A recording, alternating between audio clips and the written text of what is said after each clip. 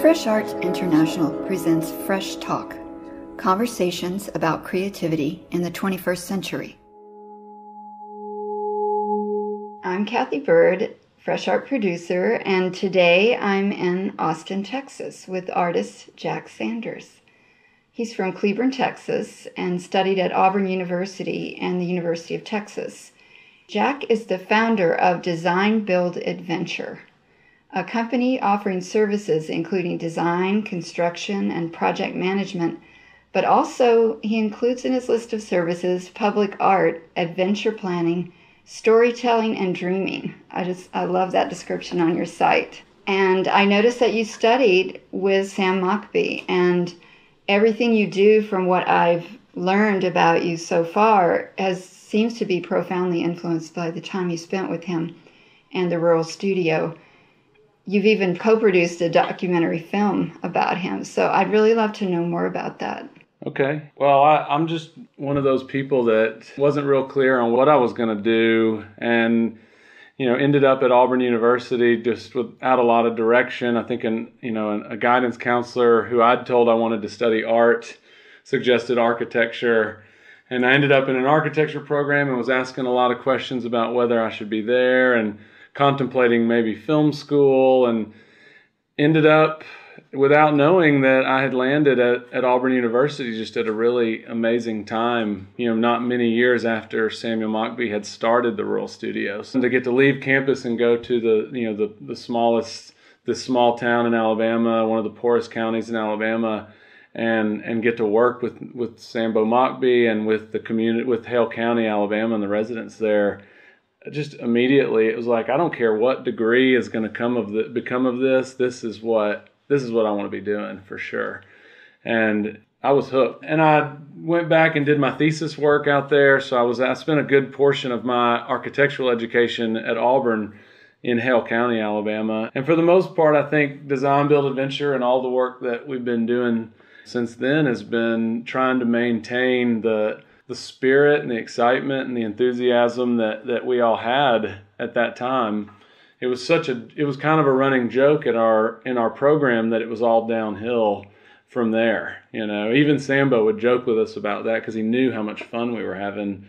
It just was a joy to work. Maintaining that sense of wonder that he had created for us as 18, 19, 20-year-olds has kind of been a challenge for me personally. And I think the adventure part of DesignBuild Adventure, that's 100% what it's related to. My particular story was, we leave the main campus and as a second-year architecture student, leave the bars and the football games and the Greek life, and move to a town that really had the type of poverty that probably most of us didn't know existed.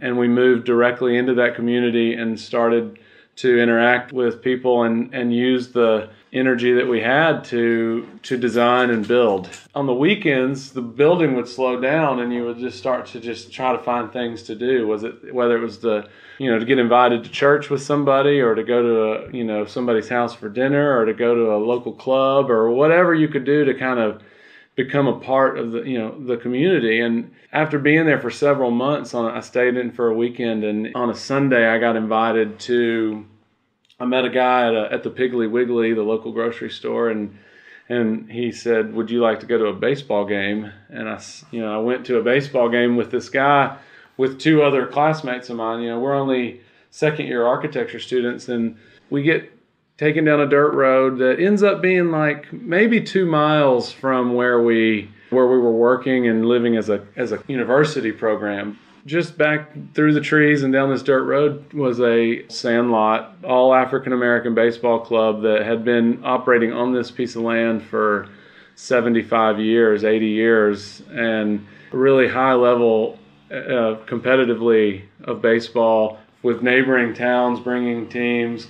400 people would be there in this town of 200 people. I went in and basically knew that I was going to come back to this ball field and do my thesis project. And we didn't tell anybody about it either. The backstop there had been this chicken wire and, cedar logs cut down right there. Some of the posts were probably trees coming out of the ground.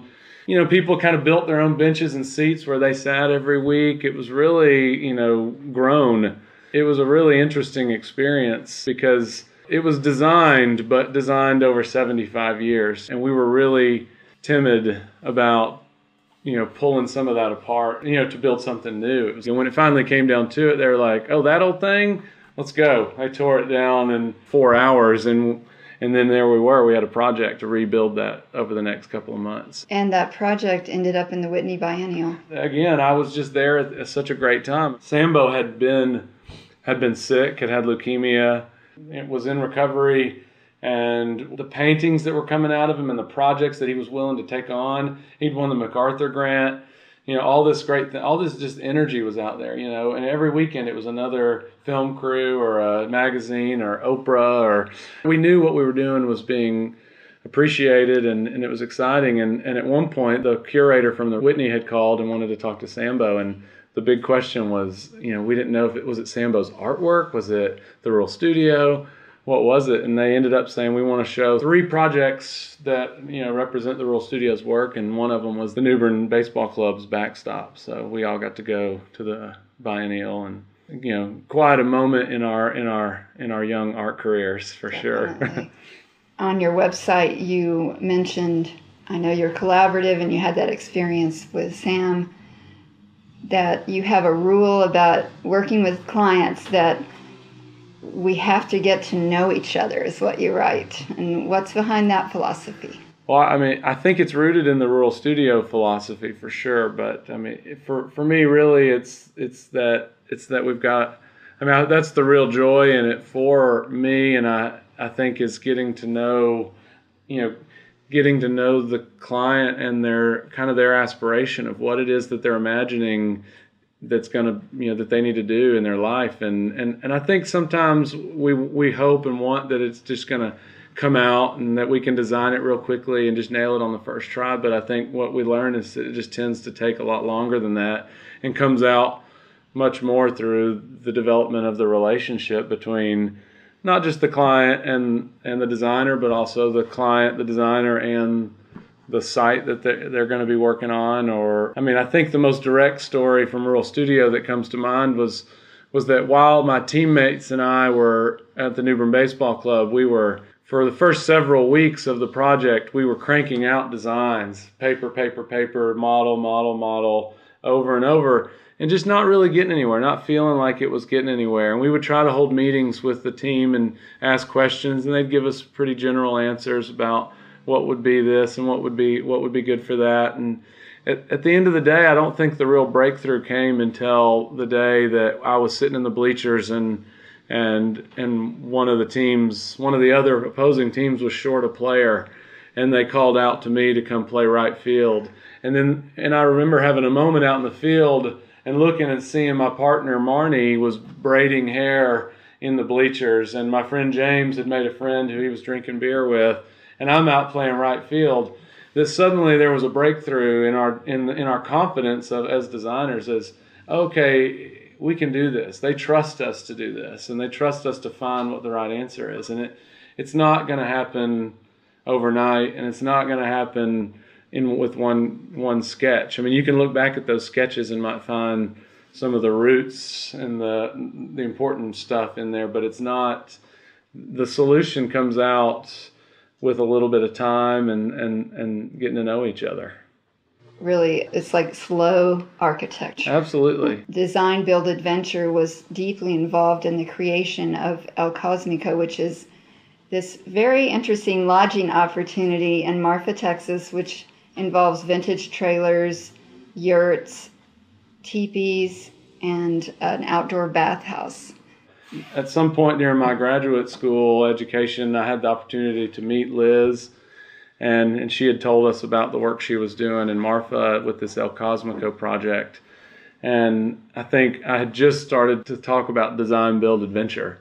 Kind of as a tryout, I was one of the producers of the first party out there, which was called the See It Before It's There.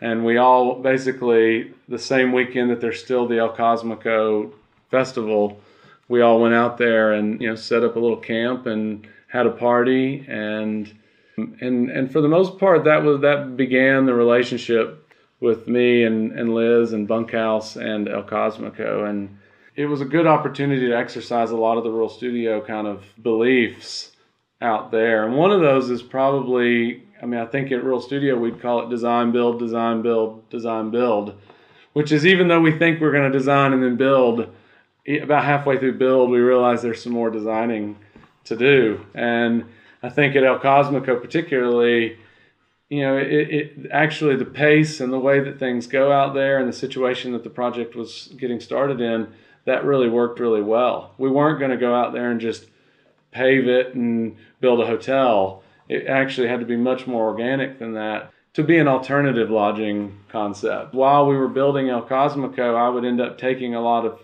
interns or young people with me, and we would pack up in the van and the trailer and the welder and lay all the tools out and pack all our bags, make a real trip, a pilgrimage out to Marfa and work for 2 weeks.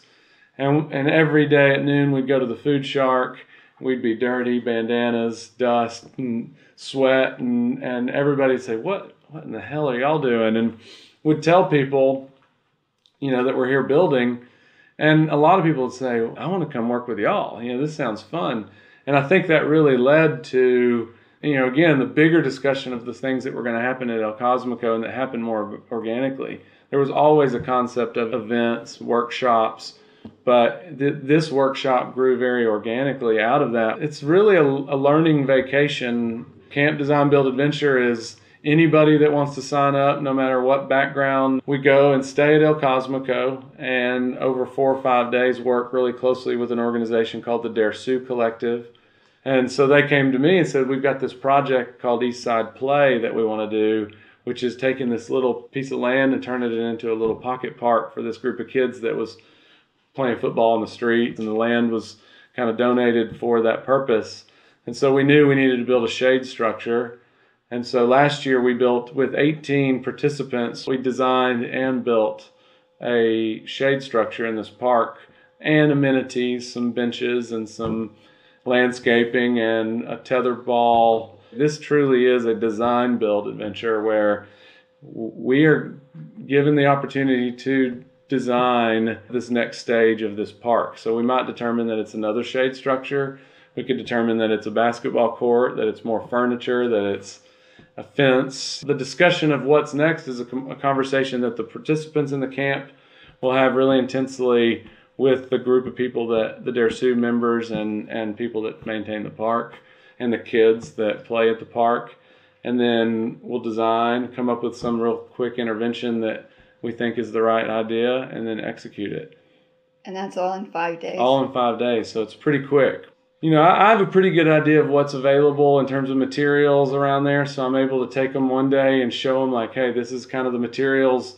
And that's a big conversation, again, about what materials are available in this area and why. There's not a lot of wood in that area, and I think that's probably because there's not a lot of trees growing out there. I was going to say, there's no shade either. Yeah. I vote for another shade structure. That's right. All the hardware stores sell this oil stem pipe that is recycled from the oil drilling industry, which is just near Midland, Odessa. They bring that pipe down to West Texas, and that pipe is used in everything from corrals to sheds to fencing and in the ranching industry. And so that material is really abundant. Adobe, we'll go and visit adobe structures and talk about adobe. We're probably not going to stack adobe while we're there, but we can talk about it and be inside it.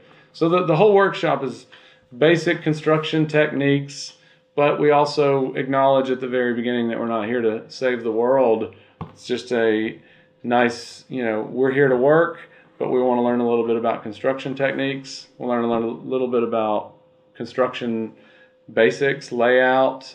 I teach everybody how to use the transit and really try to read the site and interpret the site. So it's just a kind of a real basic introduction to design, build, and the adventure aspect is just all the great things that there are in Marfa to do. We have this wonderful access to Chinati, a great bookstore, the ballroom Marfa, and not only that, but just tremendous artists and talent that give us studio tours or come and participate even in.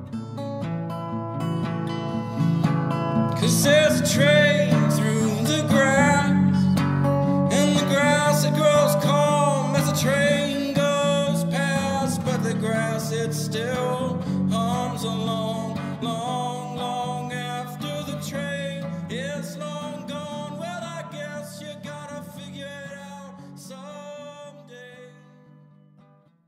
You've been listening to Fresh Talk with Jack Sanders. Read more about Jack's DesignBuild Adventure and hear other podcasts in this series on freshartinternational.com.